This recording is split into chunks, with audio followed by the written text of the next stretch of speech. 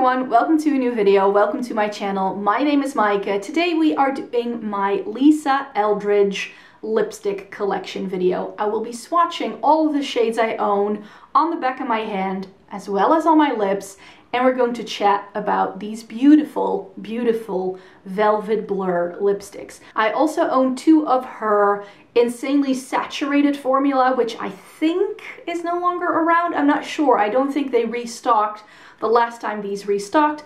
Since these are a more expensive lipstick, I don't own the entire line, but I do have a good chunk of it. The shades I am missing are Velvet Fawn, Velvet Affair, Velvet Beauty, and Velvet Morning. So the two lighter nudes, a more like muted pinky shade, and an orange toned red. Those are the ones I don't currently own, but I do have all the other ones from the line. So I have 1, 2, 3, 4, 5, 6, 7, 8, 9, 10, 11 lipsticks for you here.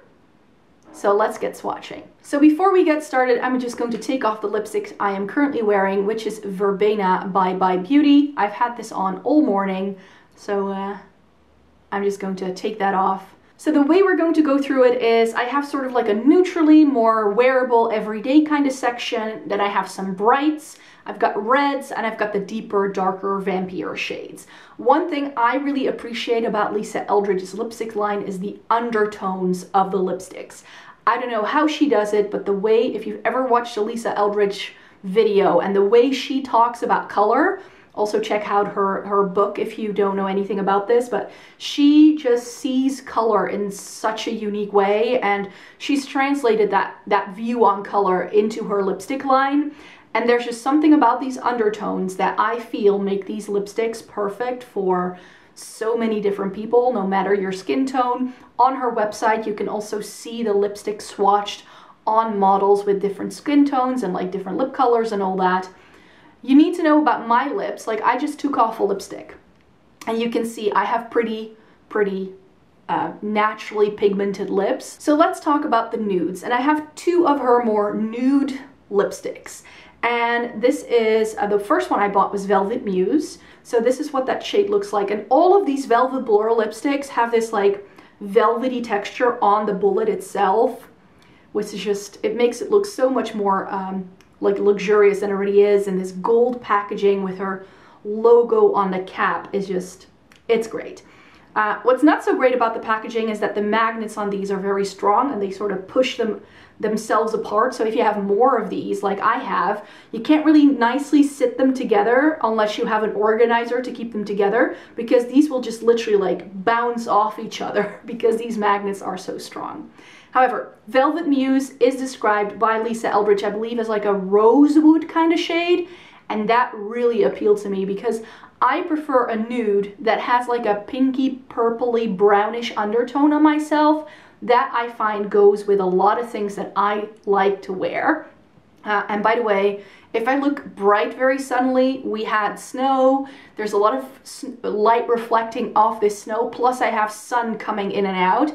There's a lot I can do to control my video settings, but the sun, I'm afraid, and like cloud cover, I cannot control. So I do apologize a little bit if the color or the lighting is a bit whacked out sometimes. But that is what Velvet Muse looks like. And look, did you just see that it has like brown and pink and like the undertone of these shades? Oh, so let me put this on my lips for you.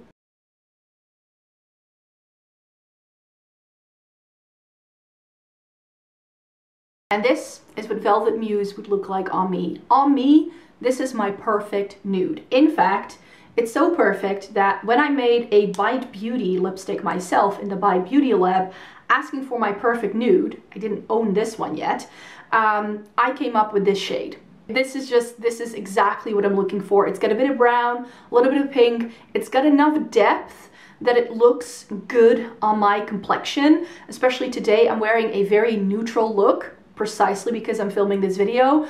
So yeah, I'm very fair, blonde hair, but I do have deeper eyes and like darker brows naturally. So for me to go in with a very pale nude, it just really washes me out and it never looks right on me. So I like to go with a nude that has a little bit more depth and dimension to it so that my look just comes together a lot more. But I think that for everyday wear, you can still very much get away with something like this. As you can see, if you just really want to lift your complexion, you want something that's not going to distract from anything you've got going on, then Velvet Muse is my favorite of the entire line to do that. Moving on then to the other more nudie tone I have, and that would be Velvet Blush.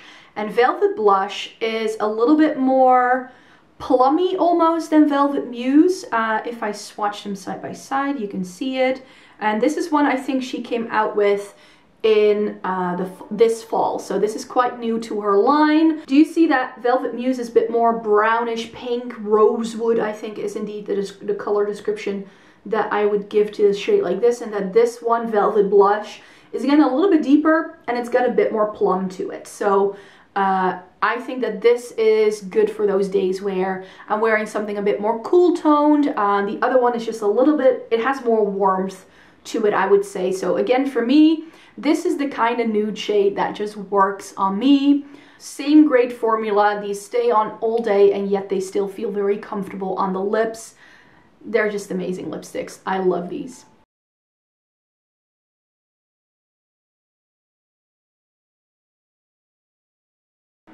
And that would be Velvet Blush on me. As you can see, again, a little bit deeper. This is for me, perhaps not as much of a nude as Velvet Muse is, but it is still very wearable for every day. It's got that plumminess that I like, but I feel that on my lips, it almost pulls a bit more red, which I know sounds weird, but on me, some of the warmth just comes through a little bit more. So if I need something like that's more in between a nude and something like this. So where the line truly shines for me is in some of the like more brighter and reddish tones that she does. Those are absolute perfection. And the first one I want to show you is one I don't think you can still get. It's Skyscraper Rose, and this is a insanely saturated lipstick. So these lipsticks were released, I think, not this fall, but the year before that, and I don't think these have come back, which is a shame because Skyscraper Rose is like, I don't really love pinks on me so all that much, but this is a pink.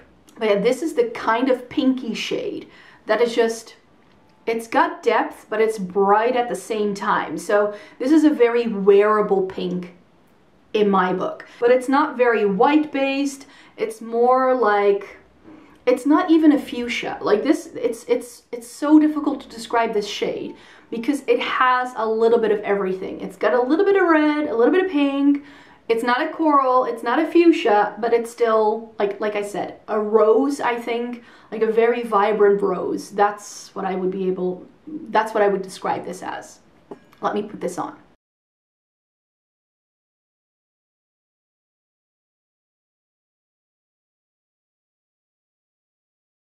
So that would be Skyscraper Rose on me. As you can see, it's bright, it's poppy, but it's not that bright and poppy like one of the other pinks I have from her, which we'll see in a minute, which has a much stronger white base, which makes it a lot like more in your face.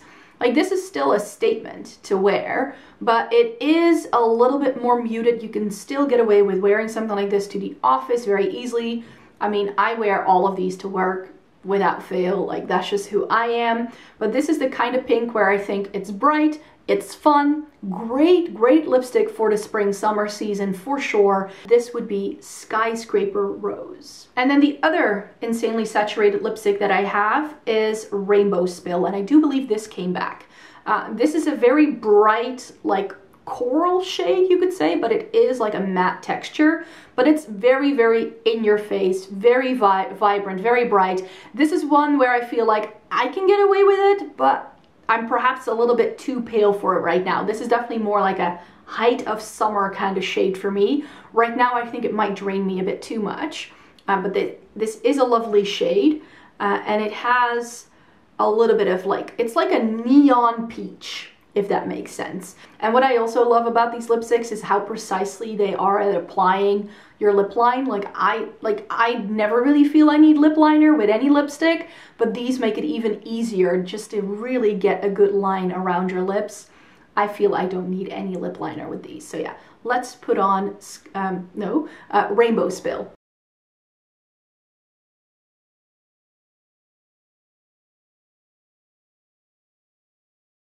And that is what Rainbow Spill would look like on me. So this is, again, a really lovely lipstick shade, but as I mentioned, this is the kind of lipstick that I would wear more so in the height of summer. Then this will be a lot more poppy and a lot more vibrant, and it will go with my complexion a lot more.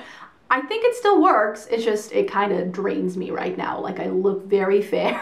And I have to say, out of all of these lipsticks, this is the only shade where I feel I can see some more of the lines of my lips, and I think it has to do with the shade more so than with the formula, because it still feels very creamy and slippy like every single one of these lipsticks. This is the only one though where I really have to make that effort. None of the other shades I feel require that amount of work to make it look opaque, even, and that it doesn't emphasize any texture on my lips. Final bright shade then would be Velvet Carnival, and Velvet Carnival is the bright pink that she released last fall. And I remember spotting this shade and going like, that's one I want. This is the one that I really want to own from this new line, because I really like, when it comes to pinks, I want them to be super vibrant.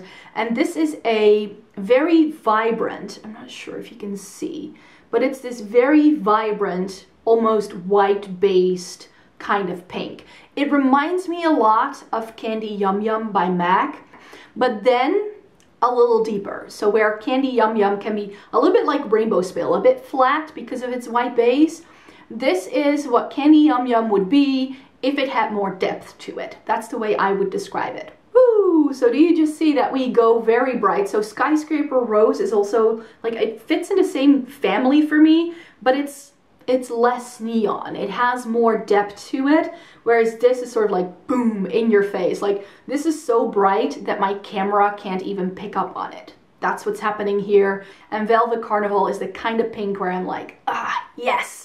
I love a good bright pink on me, so let's throw this on.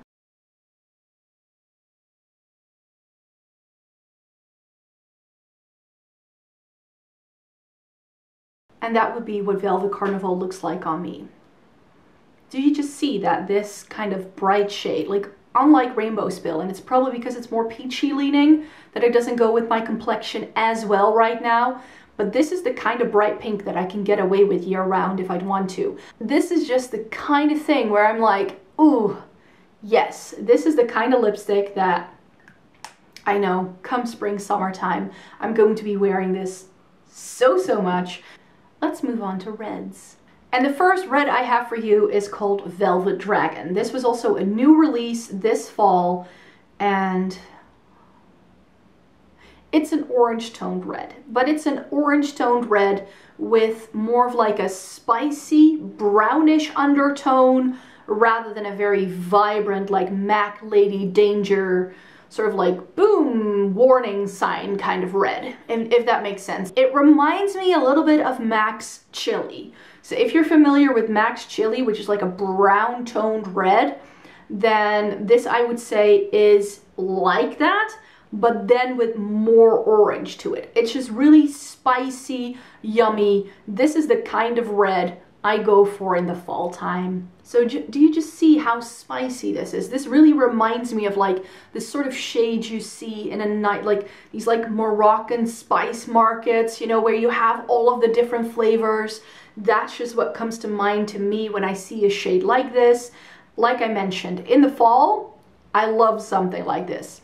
I think again that right now, I am too fair to pull this off. Let me put this on.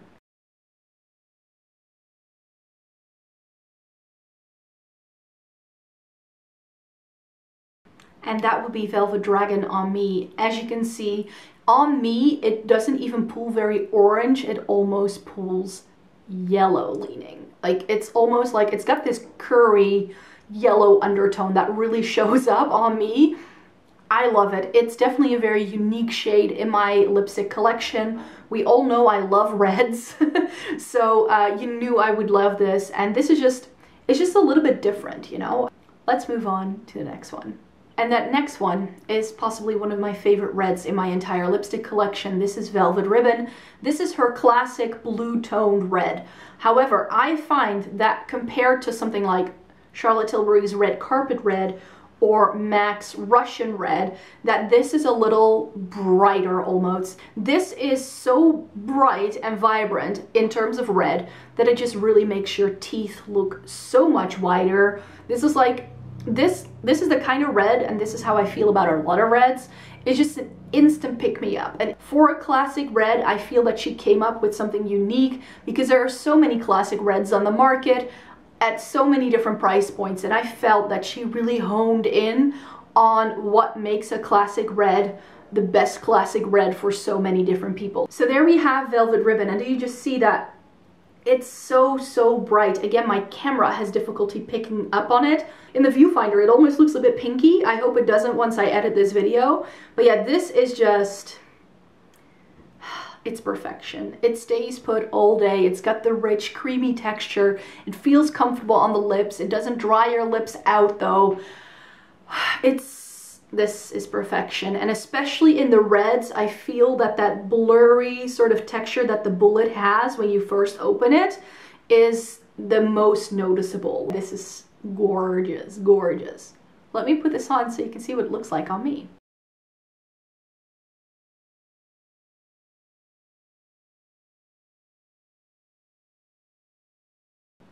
And that is Velvet Ribbon on me. As you can see, instant facelift. Makes my face come alive. That's how I feel about reds. That's why I love red lipstick so much. Personally, I just really like this. I think there's something about the paleness of my skin. Like, this just really makes me look like Snow White, but I like that. With my hair, with my brows, like with my natural complexion, just something happens when I put on a red lipstick. Something happens. And with this particular lipstick, I feel it is amplified even more than with some of the other reds that I have in my collection. Last red lipstick would be Velvet Jazz. If a bright, vampy, like classic red isn't really for you, then try this. This is a little more like that 1930s kind of red, where it's like, it's got more depth to it, like that really classic red is more like a 1950s, like, ooh, in your face kind of red.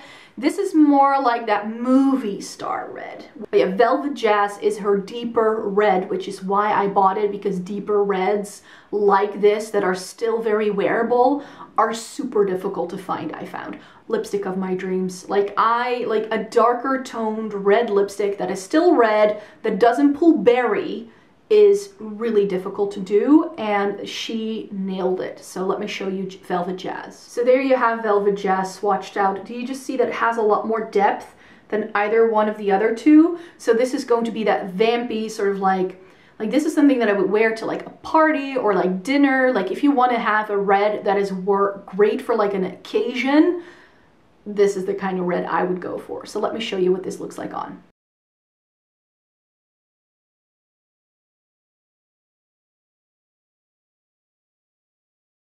And it takes no effort to put this on at all. Like it just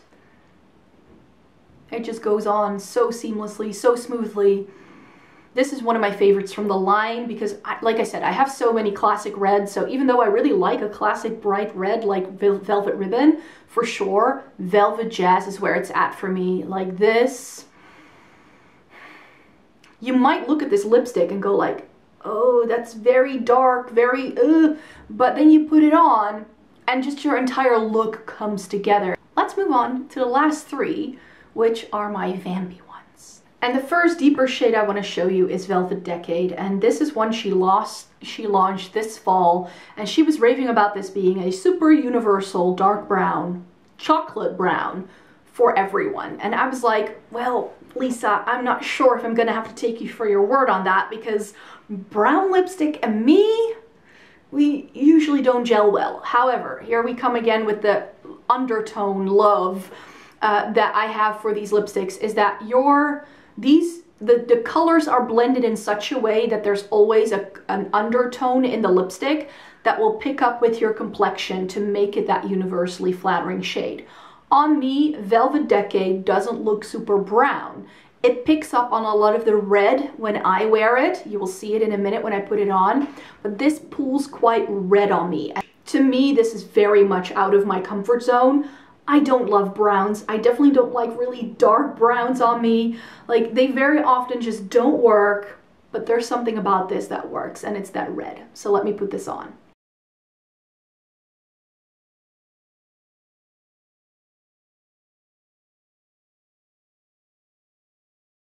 So I like wearing this lipstick full on, full intensity, because that I think works on me. The way I kind of feel about this when I'm wearing it, especially with my super fair skin, is that it gives me this like sepia effect, if that makes any sense. That's what's going on with this lipstick. So this is Velvet Decay. As you can see on my hand, it looks more like a cool tone brown.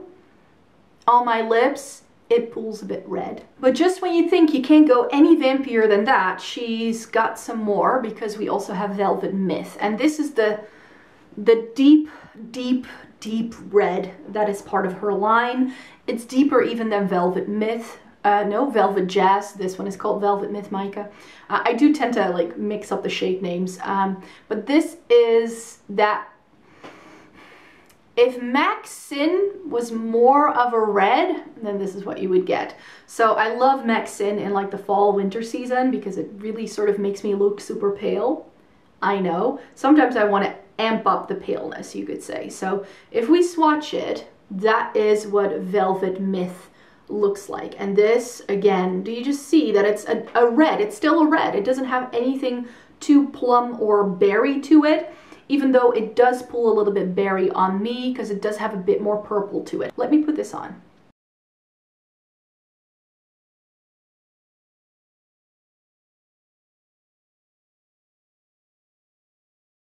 And there we have Velvet Myth. And you can see that it again pulls more like a very deep red on me. Like, again, deeper vampire shades like this I love wearing, especially in the winter time, because it really sets off against my pale skin. It sort of really makes me like I always call myself Snow White in the wintertime, that I turn into Snow White, and this emphasizes that. Embrace the paleness, and this is what we're working with. So I really like how, again, this sets off with my hair color against my super duper pale skin. Does it make me look paler? Yes, but it also, I feel, makes my skin look a little more flawless almost. Something just pops, and that's what I like to do. We have one more shade to go. And that final shade is Velvet Midnight. And this to me is very similar to Velvet Myth, but where Velvet Myth is red, this is like the plummy version of that. It's even deeper. I think that this is sort of like what, I think, doesn't MAC have like a shade called Blackberry, which is like this super deep, like blackened plum? That's how I would describe this as well. This is a blackened plum. It really picks up on the plumminess when I wear it, that I feel I can still get away with this for everyday wears. And can you just see how, you know, that's Velvet Decade, so that's brown. This is red, and then this is very purple when I swatch it on my very pale skin. It looks super purple and dark once it's on my skin, but on my lips it's going to look a little differently. So let me show you that.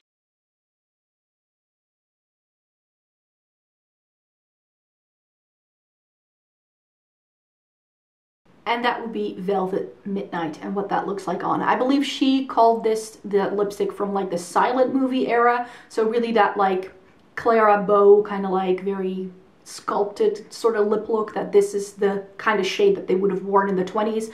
I would agree with that. This is definitely a very 1920s inspired kind of shade. It just has, again, something. It pulls a lot more plum on me than what it looks like in the swatch. Like a lot of that purple is coming through, and that's why I like it. It pulls very cool toned on me for some reason. It's really strange. So if I want to amplify the cool toned look, like especially if I'm wearing something like a Naked 2 or something like Colourpop's That's Taupe, if I'm wearing these like very cool toned eye looks, a lipstick like this is just absolutely stunning. This is a super gorgeous lipstick. And yeah, this is what the entire Lisa Eldridge lipstick line looks like on me. So those are all of the lipstick that I wanted to show in this video today. So thank you very much for watching the video. Let me know in a comment down below which Lisa Eldridge lipsticks you have or that you are lusting after, because these can be hard to find because there tends to be only one restock a year, which usually happens in the fall times. This is what all of these Lisa Eldridge lipsticks do for me. I hope this is also helpful if you're trying to make decisions on which shades to get. Thank you very much for watching the video. Please give it a thumbs up if you liked it. Subscribe to my channel if you'd like to see more by me. I make 3 new videos a week on this channel, so I hope you would like to stay tuned for more. Thank you very much for watching. I see you on my next one. Bye bye.